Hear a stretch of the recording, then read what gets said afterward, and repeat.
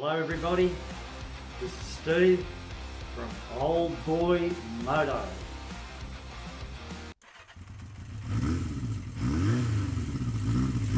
G'day guys and welcome back. I'm going to do something different today. I keep saying that and it usually is different. Look, if you're an old boy like me and you like things the way they used to be in cars and motorbikes and so forth, because things were so simple, you know, you would you'd turn a dial and something would happen. Very mechanical, everything was still mechanical in the 90s. And you know, I'm talking about stuff like this, you know, like all these dials and things like that. Your cup holder, you'd have to push and it'd come out, that sort of thing. Everything was mechanical.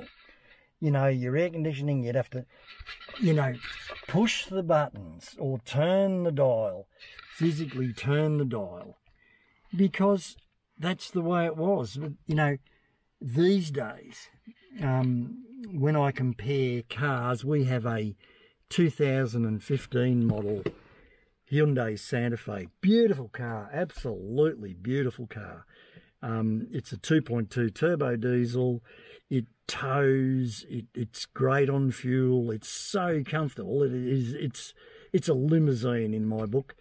You know, heated seats, cooled seats, sunroof, you name it. But what really gets up my goat is all the digital stuff. Like, to change the clock on this old Subaru, all you had to do was twist this little stick sitting out there, and your clock would just start rotating and changing. You'd let it go and it'd stop on the dial.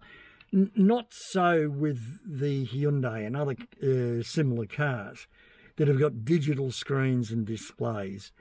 You know, Apple compatible, all that sort of stuff. It takes me three times the amount of time to set the clock in that car than it does on this one, you know. And the same with setting the climate control. You know, you got to take your eyes off the road, all that sort of stuff. It's just terrible. You know, it's like you just reach out and you push a button. Bang, bang, bang, twist, twist. Done. Do I sound like I'm whinging? Great, I am. That's why I have this car. This car here, little Subaru here, is a 1999 model Liberty. It's the 2-litre version.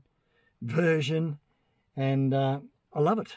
I absolutely love it. And that's the reason I keep it. This was my son's car.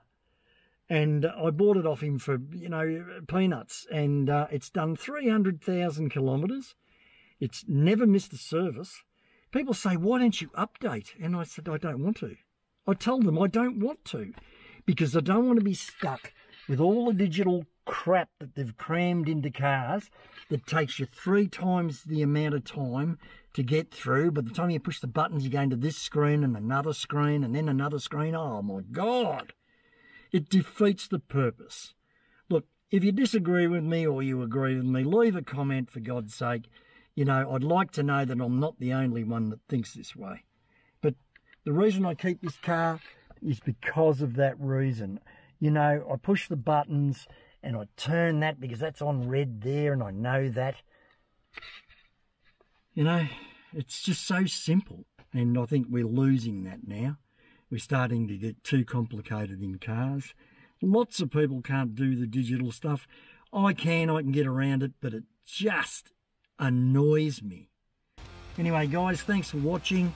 If you ever get a chance to get onto a good little Subaru like this one, grab it because they are fantastic cars. Bye for now.